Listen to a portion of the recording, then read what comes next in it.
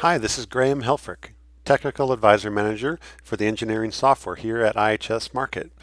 Welcome to the weekly Did You Know episode, where we learn how to do something of value that you probably didn't know about your IHS Markit engineering software.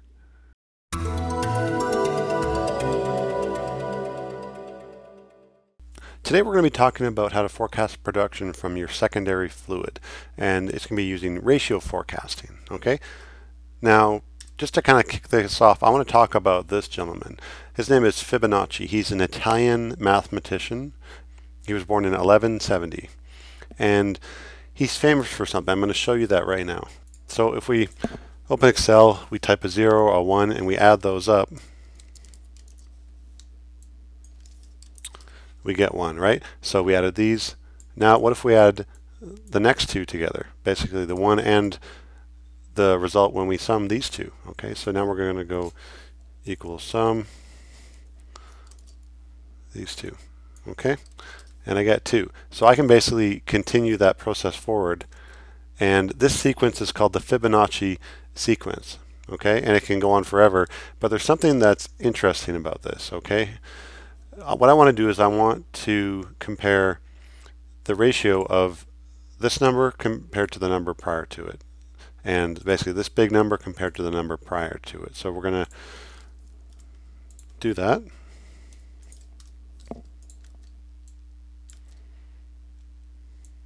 Okay. Now one thing you notice is once we get to about here, the number becomes 1.6, or the ratio 1.61, and it keeps that ratio no matter how large we make the number in the first column. So this is called the Fibonacci ratio, or it's also called phi. Now why is this important? Well, if we draw a box, a rectangle, and on this side we make this a ratio of 1, and on this side we make a ratio of that 1.61, or that ratio, so 1 to 1.61. Again, this is that phi symbol. What we can do is, using these ratios for the box, we can draw a line here and actually maintain that ratio where this is 1 and now this is 1.6. Okay, so we can actually keep dividing that, and the ratios are going to maintain themselves. Okay, now why does this matter? Well, you're actually going to find this sort of ratio used a lot in Roman and other kinds of architecture, and there's a lot of very famous artists who are totally obsessed with this ratio, this Fibonacci ratio. Now another thing is, if you look at your credit card, you're going to notice that it actually uses this same Fibonacci ratio for proportions, so it's aesthetically pleasing.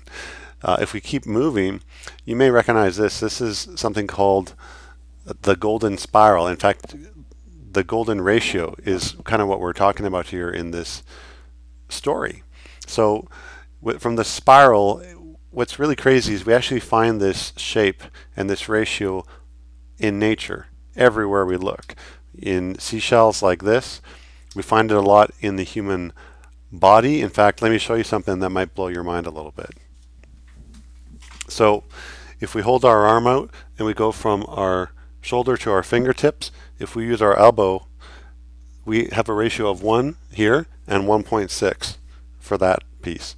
Now if we go a little further and we go from our elbow to our fingertips, now the wrist is going to be our middle point, and so from this is a ratio of 1, this is 1.6. If we keep going down to our hand, from our wrist to our fingertips, this is 1, this is 1.6, and we can break it down even further. This is 1, this is 1.6. So we find this all over in nature. Now even the human heartbeat, the rhythm of our heart, has this ratio of 1 and 1.6. Now we can look at things like this and start to wonder, okay, is this real, or are we just going crazy, or is our mind making things up? But even going down to the DNA. DNA has 2 grooves in its spiral, and with this golden ratio of 1.6, being the proportion of the major and the minor grooves. This is what we actually find all the way down to DNA. Now let's go on another scale. We find for storms like hurricanes, we find this golden spiral occurs naturally. If we look to outer space, we find this ratio is found on things like planets. Here we can see the rings and the planet, and the ratio continues here as well. And we can go even farther out like this. So is this real? I don't know, but I sure found it interesting to find this ratio everywhere, this golden ratio. Now imagine if there was a way to quickly and more reliably forecast your secondary fluids like condensate or gas.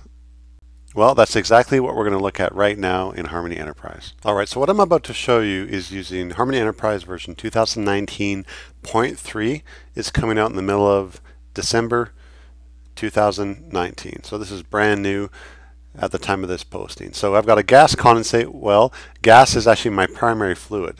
So what we're going to do is we're going to do a decline and we're going to do gas. But instead of just doing rate versus time, we're also going to add a CGR for this well. Okay, so we've got our gas, our condensate rate, and our CGR posted here. We're going to go ahead and do a gas decline, so a decline on the primary fluid. It's gone ahead and done that. And now I'm going to do a CGR forecast. Okay, right here. So it automatically attaches it to the CGR trend. Now with this you can manipulate it, and one of the really cool things is you can actually add different segments in time. I'm going to show that. But first thing we want to do is we say, how do we create a condensate forecast using our gas as our kind of control and our ratio to produce a condensate forecast? Well, all we need to do is drag the ratio into the interpretation, and now we have a condensate forecast. And you can see how when we manipulate the CGR forecast, the condensate rate is responding. Now if you want to have a different slope, you can adjust this down, up. Maybe we want to add a segment, so we can add a second segment like this. Now right now it's going to kind of connect them together like you see here, but if you want to make a step change, then you can just kind of unlock them from each other, and then there'll be this sort of step change in the CGR if you want. Okay, so one thing is, if you only make the CGR trend go this far, it will assume a constant CGR into the future. Okay, so I think this is pretty amazing actually. When I see how people have to do this manually right now, it is brutal. Okay, so let me show you some other ways to use this. The next thing we're going to do is we're going to automate this on a whole bunch of wells. Let's check it out. All right, in this case, I've actually got an oil well. So oil is a primary fluid and gas is a secondary fluid. So we're going to go ahead and do an oil decline, and we're going to add a GOR. So we have our oil, our gas, our GOR here. We'll do an oil decline. That's our primary fluid. Okay. And now, of course, as always, if we aren't happy with the initial match, we can modify it. Okay, next what we're going to do is our GOR, ratio trend, and it puts it through automatically like that. And next we are going to connect these together, and we will produce a gas forecast like that. Okay, so we can adjust any of our interpretations here, our ratio forecast.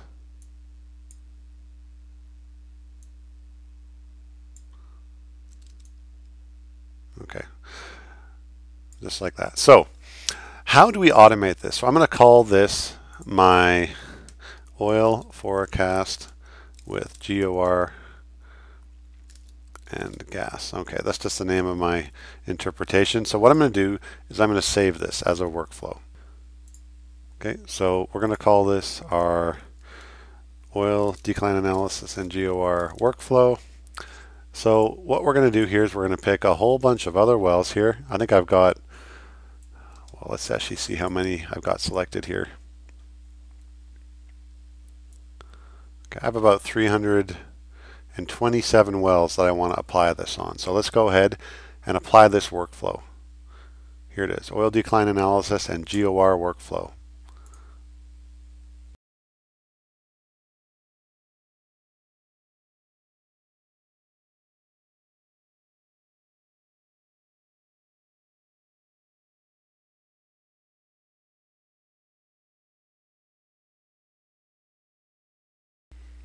Okay, so it's all done. Let's go check out one of the wells to see what happened. Okay, so we see it automatically put the decline on. It automatically started our GOR trend for us, and we can extend that if we want or change the interpretation. And the resulting gas forecast will occur for us right there. Okay, so the next thing we want to do is, of course, get all of these forecasts out to our reserves software. So just as I've shown in other videos, you can do exports to Aries, ValNav, PhDWin, or Mosaic. So in this case, I'll send it out to Aries. I can pick all the wells. Okay. And here is the result. We get the API number, we get the oil decline, and then the GOR is right here. And this is for all 300 and some wells for a single dump to your Aries or reserve software just to do the economics.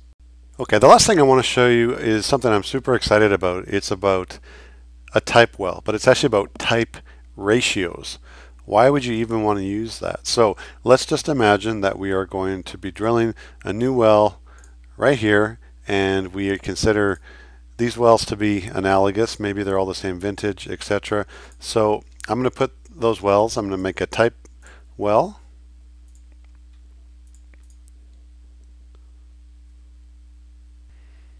We'll do an oil type well. At our decline. So this is going to be our oil type well. The new thing that we're going to do is a GOR type well. Okay, so under type well, instead of doing rate, we're going to do ratio. So you can also do CGR if you're dealing with condensate wells, but this is a GOR, and this is our average GOR. Pretty cool. Okay, we're going to put a trend line through this. Okay, so you can make this single or multi-segment trend line, whatever you want. Okay, and what we're going to do is we're actually going to copy these to our clipboard. Okay, so what that means is copy to clipboard, and for our oil type well, we're also going to copy that to our clipboard right here. Okay, now this is the future well. This is the PUD well in white, right? It has no history, but we need a forecast. We need to give it a forecast. So we're going to go ahead and do an oil rate versus time plot plus a GOR like this. So this is for the future well. We need to give it a forecast. We'll drag over our type well. There it is. We'll drag over our GOR trend. There's our trend line, and we're going to drag these together and link them. Okay, now all I have to do is view the gas forecast here.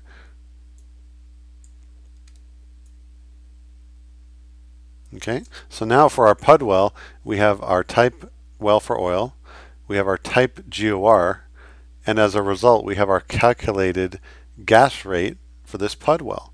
It's super cool. Now, once this well actually starts production with oil, we can adjust the peak rate to match the real production. And once we get a real GOR, we can actually adjust the slope or trend or initial GOR to update our gas forecast. It's so easy. I see people using Excel to do this. It's such a nightmare. So this is built into Harmony Enterprise version 2019.3, which is coming out in December 2019. So really, what does this even mean for you? This has been one of our most requested functions in Harmony Enterprise. So I know if you are doing this in any sort of manual way right now, you are going to love this. I can't wait to see how much time you're going to be able to save.